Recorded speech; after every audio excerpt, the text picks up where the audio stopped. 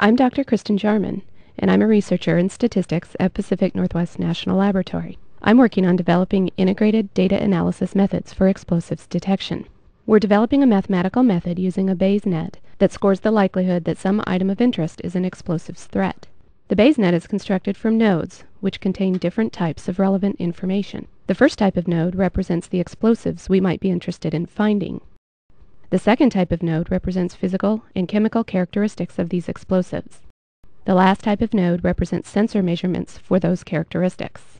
So, given an item of interest, we take the sensor measurements and input them into the Bayes net.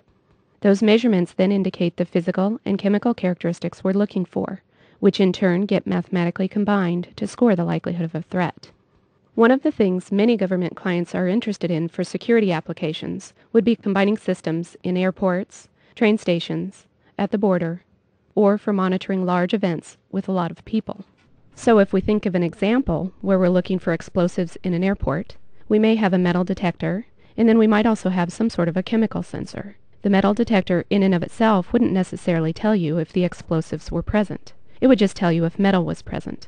Chemical sensors in and of themselves are designed to detect explosives, but certain items, such as medicines or fertilizers, could also set off these sensors.